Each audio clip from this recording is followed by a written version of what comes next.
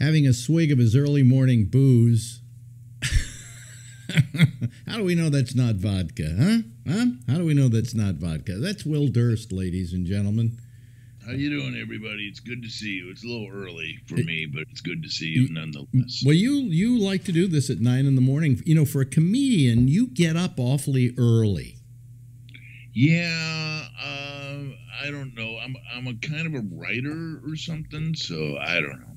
It just seems like I have to get up and do something. Yeah. So how have you been?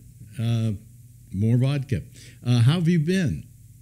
Went to let's see. We went to spring training. Yes, and how was it? After the last time we talked to you, and then we came home for a week, and then last week we went to Vegas, and we saw Hall and Oates, Daryl Hall and John Oates, and then we saw the Beatles Cirque du Soleil Love Thing, which was really good.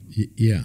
And did you? So we've been on two little trips, Arizona and Las Vegas. You know, Pearl is living in Vegas. Yeah, that's what I hear. Yeah. I hear he's doing well. So you didn't... Steve Kravitz just moved there, too. Kravitz moved there? What is it? All these comics are... It's like becoming the Miami for comics. Yeah. What can I say? I think you're right. Anyway, how you know? How have you been? I've been okay. You know, I can't complain. I mean, I can complain, but that's my nature. Oh yes, you can complain. Yes, but basically, compared to other people I know, I'm doing okay because they're dead. You know, so. Yeah. I just had another friend die on me. You know, this is what happens when I said, why do I have so many people dying on me? And the answer is because I've lived to be this old. You know, if I hadn't lived to be this old, all these people wouldn't be dying. They'd all be saying, "Oh, Alex, did you hear about him? Why? So many people I know who are dying." Because anyway, it'd be another example. It's a mitzvah. I should just say, hey, well, another one's gone, but I'm still here. You know? Lament their passing. Yes, exactly. I think that's why it's important that we do acknowledge the fact that people are moving on. Yes. And I went... Moving on is like, they rented a van and went to Nevada or something. Well, I went to a memorial the other day for a guy who just recently died. Worked with me on Midnight Blue years ago and used to call this program rather frequently, named John Rockwell, and they held a memorial for him in a bar that he used to like to frequent. So, is he a New Yorker? Yeah. So So I went to that and met up with an old friend. Basically, there was only one person there I knew. I mean, because all the other people were his friends, and these were not people I knew. Because this guy worked with me, 30 years ago, 35 years ago, something like that. Midnight Blue? Midnight Blue, yeah. Yeah, that was the late 70s. Yeah. So that was 40 years ago. As if, shut up. Shut the fuck up. Everybody always corrects me. Oh, no, that was 40 years ago. Oh, really? Oh, thank you very much, you know. So the only guy I was so impressed when you came to town with Midnight Blue because I had heard about Midnight Blue. Yeah. Because I was doing documentaries in Milwaukee, and Midnight Blue was, it's this underground, it's cutting edge, it's the top of what is happening today in terms of video. Yeah. And yeah. Well, yes, it was. And if I have to, people always come up to me every now and then in an interview or something and go, and you did this Midnight Blue in New York, and I go, yeah, I did. And then I tell them that of all the things I've done in my career, that's the thing I'm singly most proud of is Midnight Blue. Well, it broke so many barriers. Yeah, well, I mean, I did something that hadn't been done before, right? And I think that's important, and I broke barriers in what we were then calling television and now we just call video. So I'm very proud of that achievement. I have no qualms about it. There was you, and there was what was that thing that became? There was the Groove Tube. Remember the Groove Tube? Well, the Groove Tube was my friend Steve Gruber, probably one of my best friends who died a couple of years back. And those were, and then there was, and then I came out here, and there was Video West, and I'm sure there were many other collectives in New York. I worked with Video West. Yeah, I did the MTV stuff with them. I was on MTV. This is a great story. I was on MTV for the first year of its life. Okay, doing reports as a reporter for MTV News. But really what it was, I sat in an announce booth, and I was the L.A. reporter. Never went to L.A., but I just narrated these clips, right? Mm-hmm. This is Alex Bennett from Los Angeles or Hollywood, and then blah, blah, blah, blah, blah, and then they would show, the video would be shown. And this thing called MTV, so they auditioned me for it over at Video West, and that was the last I heard of it. So now my boss at Live 105 said, "Hey, listen," his name was Ed Cramp. "Let's go down to San Jose tonight. They're going to be premiering a new thing. They're going to start showing it down there called MTV, and they're having a rollout party." So I go to the rollout party, and they say, "Okay, we want you all to gather around, and we're going to show you a clip of what MTV is all about." And they show this clip of MTV, and in the middle of it, "Hi, this is Alex Bennett from Hollywood." And so they had used your audition. And everybody turns around and looks at me and says, "You work for this new MTV?" And I said, "I guess I do now." And did they pay you? What? I think I got like a stipend, like $35 a clip or whatever. But I called them and I said, "What happened?" I mean, all of a sudden I'm in this clip, and they said, "Oh yeah, we forgot to tell you, we're hiring you to be the Los Angeles guy." Or Hollywood guy. So for the first year, I'm on MTV, and then they drop the whole Video West thing of supplying clips. They figure they'll do it themselves. They'll do MTV News themselves. And I think they even had a news reporter by the name of Matt Lauer they were going to use. Okay, and they dropped it about the time that MTV wound up in San Francisco. And every time I tell the story that I was on MTV for its first year, nobody believes me. That I was there, I was on the air the first day MTV ever went on. Wow. Yeah. But nobody believed me because I wasn't on anymore. Yeah. Yeah.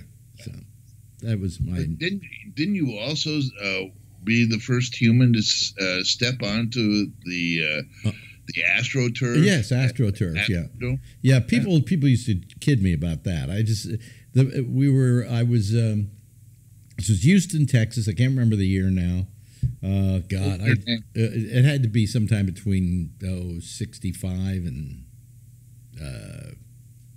When I go to New York, I went to New York in 68. Yeah, I was in New York in the 70s, so I was about 68 or something like that. What was your name?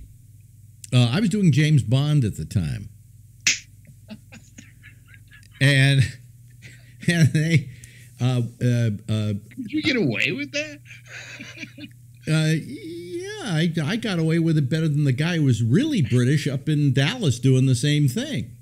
Oh, really? Yeah. The British consulate would invite me over to see them and so on, and it was so Houston and Dallas both. Yeah. Had... Well, when I got the job auditioning with a British accent, and then they said, "We want to hire you," and I said, "Well, I have something to tell you," and they said, "What?" And I said, "I'm not British," and.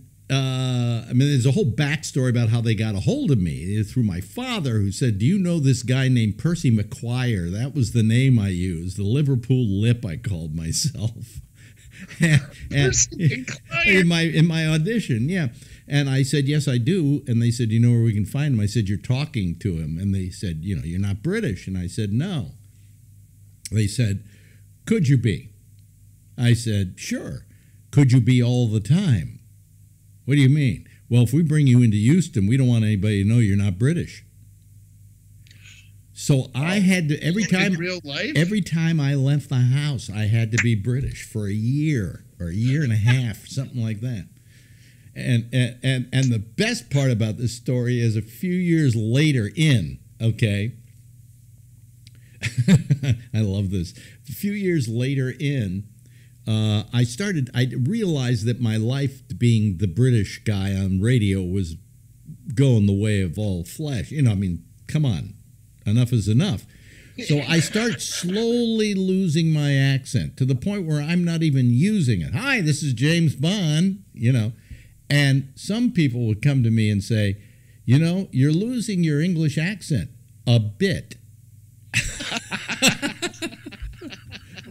Because I was from California, and to a Texan, that's a British accent,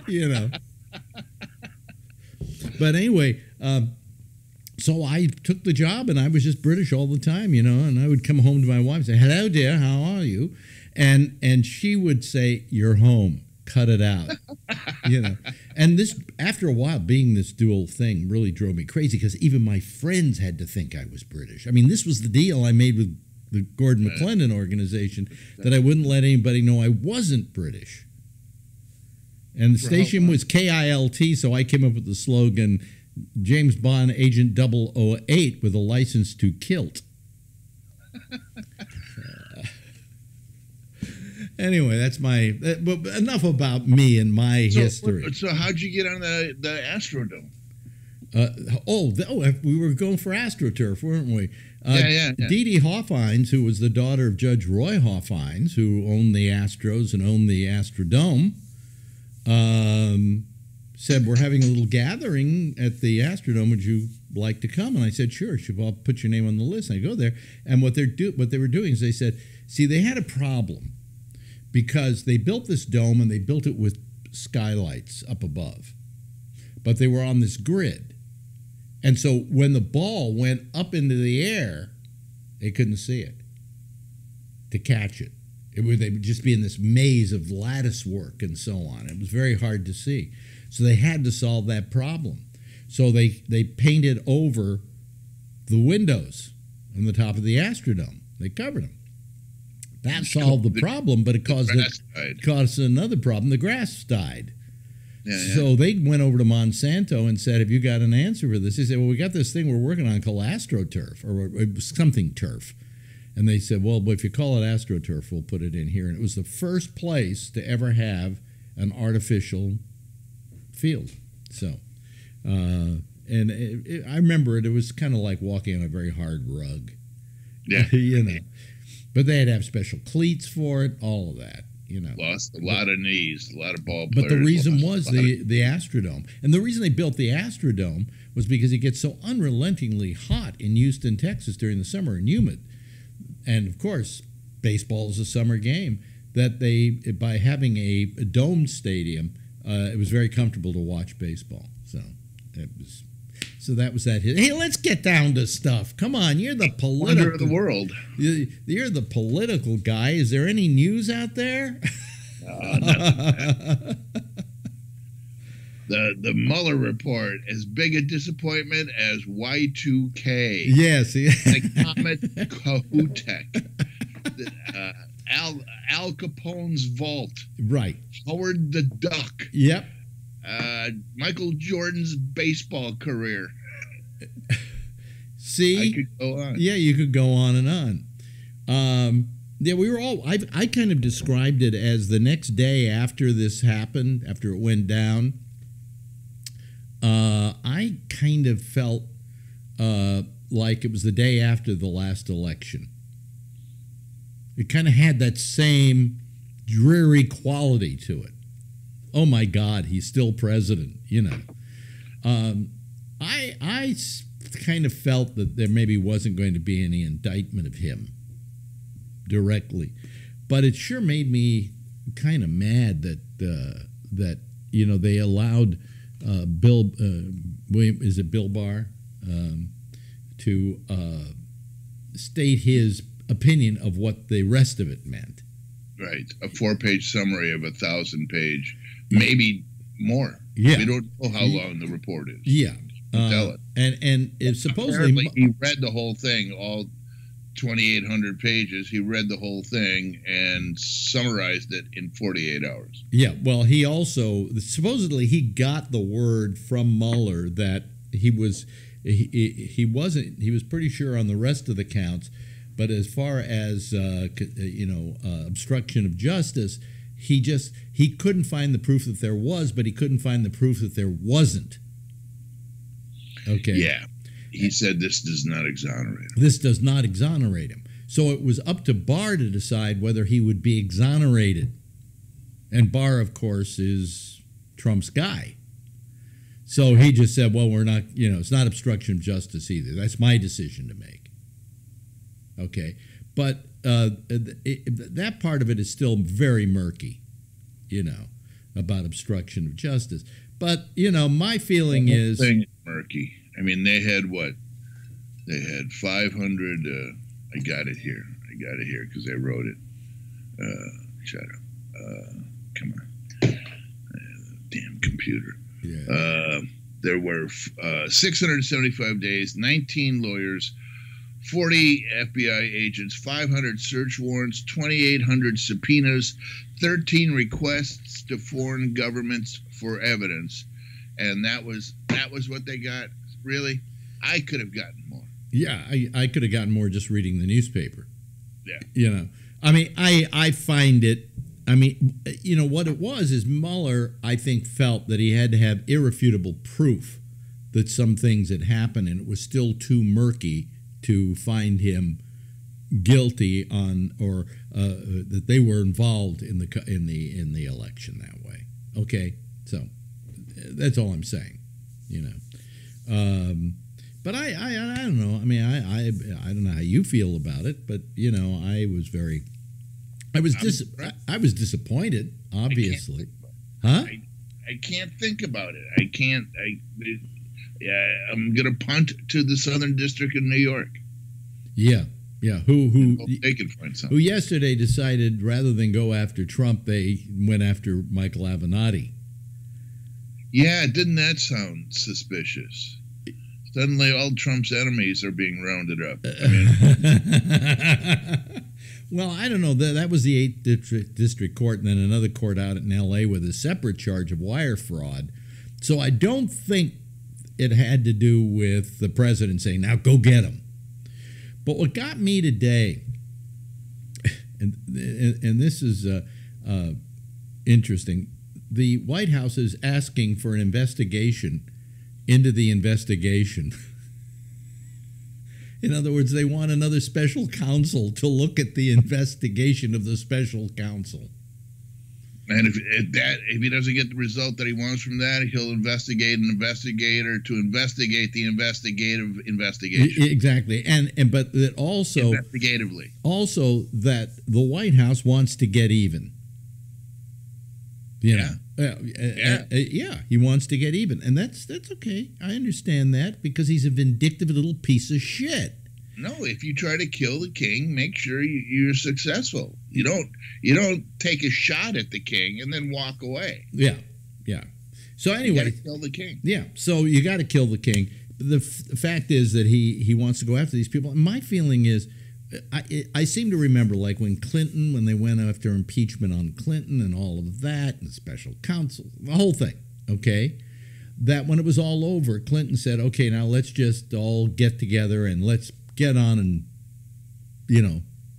move this country forward. You didn't hear that from Trump. There was nothing like, it was rather, these people were out to get me and blah, blah, blah, rather than, okay, it's all over now. Let's move ahead with the business of the country and allow me to try and get the business done. That would have been the speech to give, but he didn't. Because he's the Oval Office Oompa Loompa. I mean, well, he has no class. That's for damn sure.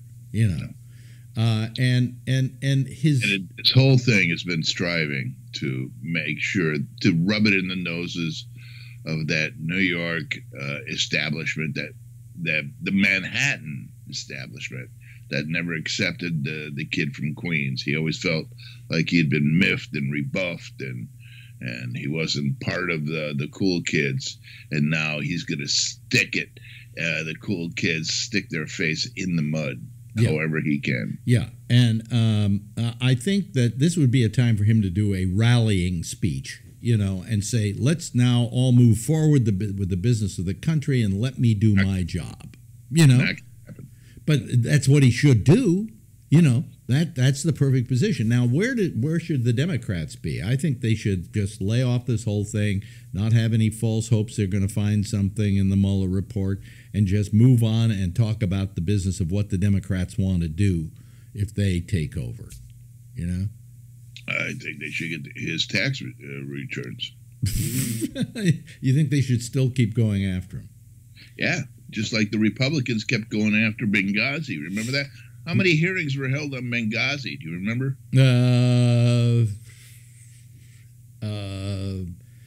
Thousands. Over 50? 50 hearings. Over 50 hearings on Benghazi. So you just keep it in the public and let the public know, and don't get cowed when they say, "Oh, you can't, you won't give it up." So what? I can't remember who the ambassador was who went to Benghazi and then was killed. I'm trying to remember his name now, but they never brought up a big part of that whole story. Is that he was told by the United States government not to go to Benghazi.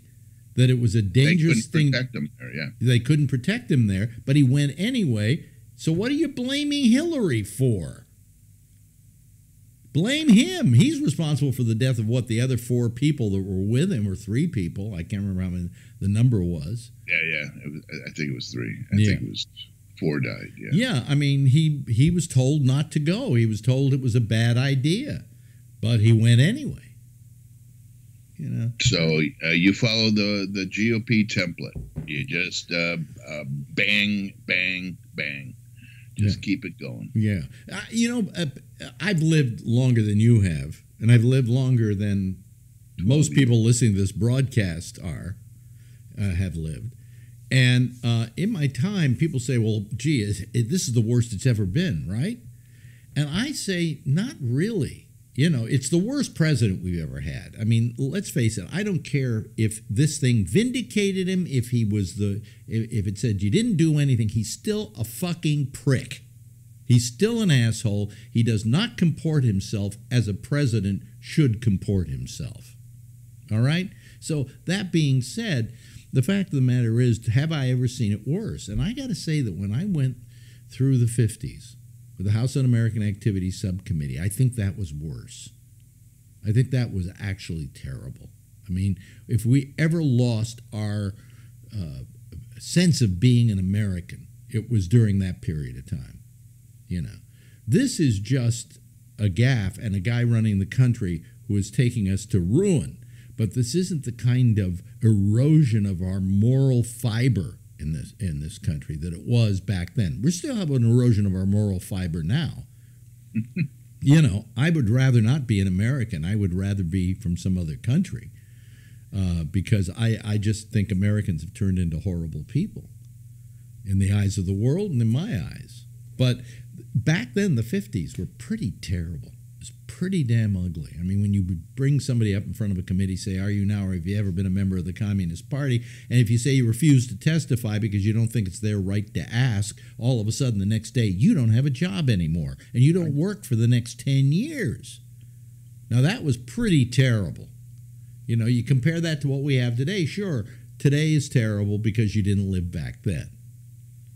But post-war United States was terrible, just terrible. So, you know, I don't know. Pretty much the whole world. Pretty much the whole world. And also, the 20th century was fucked. I mean, the First World War was 5 years, 1914, 1918. And then 20 years later, you know, the Second World War. The Second World War. Years. By the way, the First World War, when it was happening, was never known as the First World War. It was the Great War. It was the Great War because there was no Second World War. No. Now so we called it. We didn't have to start numbering them. Right. They would just be great or terrific or wonderful or the Great War. Unbelievable, you know. Yeah, no. And when we went to war in World War II, we went with a pretty moral purpose. Okay, more so than World War I. Certainly more so than the Korean War and even more so than the Vietnam War. What happened after World War II, we felt that we did a wonderful thing. And then we felt like, hey, let's go pick some more wars and do a wonderful thing. And we had this image of ourselves that quickly got eroded by going into wars we shouldn't be going into. So 2 in a row. Yeah. So, when I was growing up, it wasn't the greatest time you could think of, And then when you go to the Vietnam War period, that was even worse. So today is a different kind of horrible, and deplorable. And it is deplorable. The man is deplorable. I mean, he's just a fucking piece of shit. Is that shit? I never thought I'd say that about a president. Because the president was always this kind of leader we had. Yeah. Even Nixon, I called him Tricky Dick, but that was about it. I didn't call him a piece of shit. Well, we hadn't had this template for ourselves before. Yeah. Hey, so anyway, so there's that, and Jesse Smollett just got off. I don't understand. They dropped the charges against him. I don't understand that. I don't understand it either. But he lied to the cops. I think what happened here. Remember that speech the chief of police or whatever of Chicago gave, saying how guilty he was. I think that played into it. I think they said we can go after you on that. And they just wanted to get out of the way of being called racist and all of that, and so they just settled. There's no community service time. There's no probation or anything like that. He's off. He's just exonerated. He wasn't charged. Right. So he didn't have to plead to anything. He didn't have to. Yeah. Right. So that was kind of an interesting.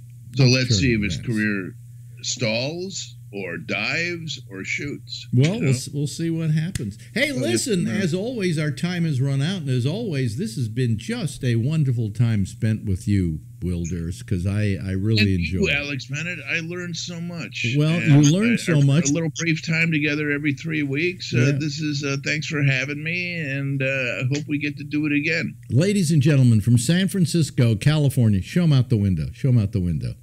It's nice today. From San Francisco, California, there we are. There's our final shot of the day. Ladies and gentlemen, Will Durst. Thank you, Will. Thank you, Alex Bennett.